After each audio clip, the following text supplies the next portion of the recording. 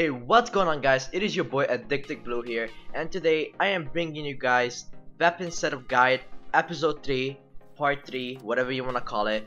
And on this episode or part, we are taking a look over the Sheiva.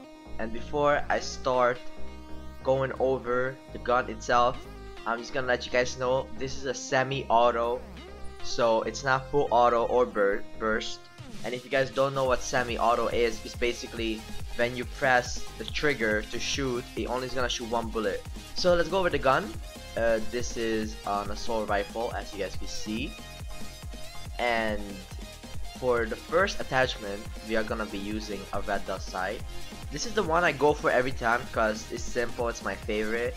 But you guys have the choice to put recon, which I don't like. But if you want, you can put Variax if you zoom in a little bit. Elo, which is like an iron sight, so if you want, you could use that. You could put thermal on it if you want that. I never tried thermal in this game, but I might. So these are the options you have. I'm just gonna go with the reflex because that's the one I like the most. For the second attachment, I am using grip, not quick draw, because it's the same thing, but personally for me grip is better because it reduces the recoil. So, and the quick draw is, I don't find it useful on this gun. I would rather put another attachment than put grip and quick draw. So on this time I went with the grip only. I usually go with grip and quick draw, but I'm going to only go with the grip this time because of the second attachment I'm using, the high caliber, because it increases our damage by 2. You could either use FMJ if you like. It's really gonna make no difference because the stats are the same. And the high caliber, what it does is not just gonna help us with our damage, even though the damage is really good. We're gonna get 2 extra bar for damage, but also the high caliber increases the damage on headshots, meaning if let's say you need 3 shot on the head, you would only need 2. But with this gun, it's usually 3 shot on the body and the opponent is dead.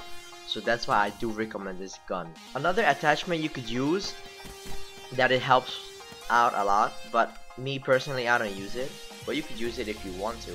And that's gonna be long barrel. If you don't like the range, then long barrel it is. Now I haven't actually tried going with rapid fire because it's a semi-auto, so I don't know if that's gonna help out at all. But I'm gonna go and try it out, and then if it's really good, I might make a updated video so you guys could have the best class setup for the Sheiva. And the rest of the attachments are just fast mag, extended mag, laser sight, stock, suppressor.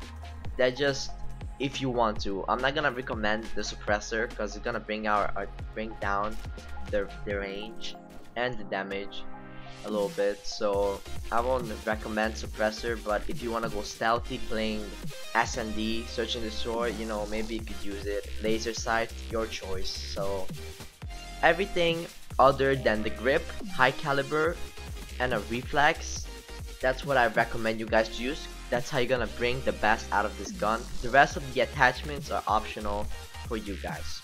Thank you guys so much for watching. Drop a like if you enjoyed and subscribe for daily top-notch Black Ops 3 content. This has been Addicted Blue, and peace out.